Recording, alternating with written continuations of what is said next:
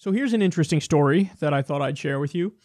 Democrats' rising star, by the way, I'm going to come to how that point is ridiculous in a second. Democrats' rising star, Senate candidate just said she won't vote for Chuck Schumer as party leader.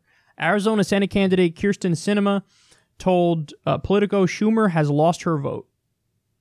So there are a few things that are funny about this. One of them is that Chuck Schumer endorsed her. So you're probably thinking, well, what the Chuck Schumer endorsed her and she put a knife in his back? And then the other thing that's funny about this is they're calling her a rising star. She's against Schumer, not from the left, from the right. So she's a Democrat who is Republican light. She's the Joe Manchin of Arizona.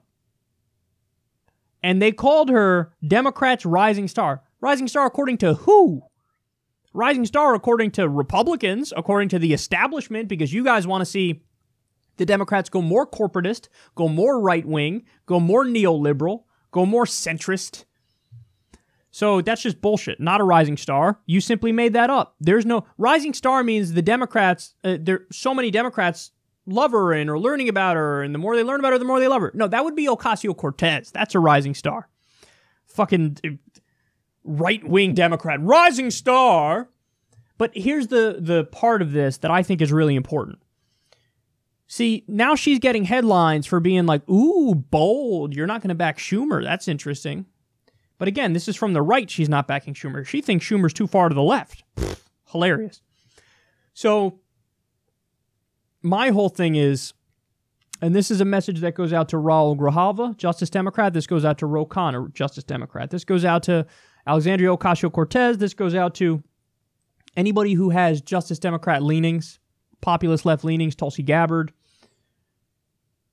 You guys should be the ones saying this. You should be the one saying this. Because she's getting a round of positive press over saying, I don't support Schumer. But so she's being portrayed as a straight shooter who's against this fucking terrible leader. But she's to the right of Schumer. Now, Alexandria Ocasio-Cortez was asked on Meet the Press, hey, what do you think about Nancy Pelosi being leader in the Democratic Party? And listen, man, I love Alexandria, but she gave a politician's answer. She dodged. She's basically like, yeah, I haven't been thinking about that. I'm not even in Congress yet. That was basically her answer. Say it. No, I don't think she should be leader. She's been leader for a long time. The Democrats have lost 1,000 seats under her.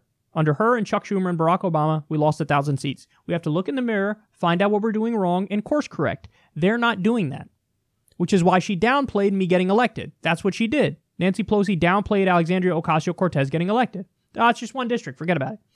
So Pelosi can shit on Ocasio-Cortez, but Ocasio-Cortez is not allowed to say, I don't think she should be leader anymore. Alexandria, you have the people behind you. You have the people behind you. They will bend to your will. I know you're new to Congress, but they will bend to your will. You don't bend to their will because they don't have a will. They have corporations. That's what they have. And they have a shitty philosophy and ideology that people don't agree with on the left, that the base of the Democratic Party hates. So you can lead. You can make them bend to your will. They have to fear you. They should fear you. But no, the right-winger, the right-wing Democrat is getting positive press for saying, I'm not going to vote for Schumer to be reelected, to be the leader of the Democratic Party.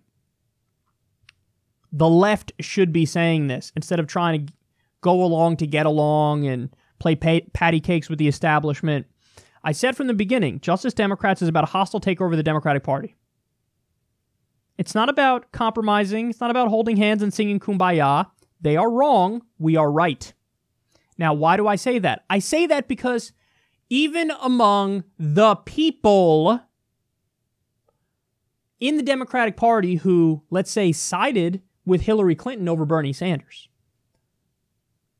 when you go issue for issue with the policy proposals, they lean further left than Hillary did. That's a fact. That's a fact. So if all of the people in the Democratic Party, the average Joes and Janes, are to the left, well, then it's time to go to the left. And it's time to say, we are waging a civil war against these leaders who do not represent you. Even if you harbor some sort of sympathies towards them, I will explain to you and I will show you how they're actively working against your interests, and we are here to take over and represent you. We're on team you. Nancy Pelosi is on Team Corporation. Chuck Schumer, same thing. So it's a hostile takeover. It's not a let's go along to get along and fucking be nice. And no, we're coming to take over, and it's going to be a party of the people. It's going to be a party of the workers. And idiots like this should not be getting all the press when she decides to, it's viewed as a bold stand to go be against Schumer. But she's against Schumer from the right, which is worse. So who do you want? Joe Manchin to be the Democratic leader? Fuck off.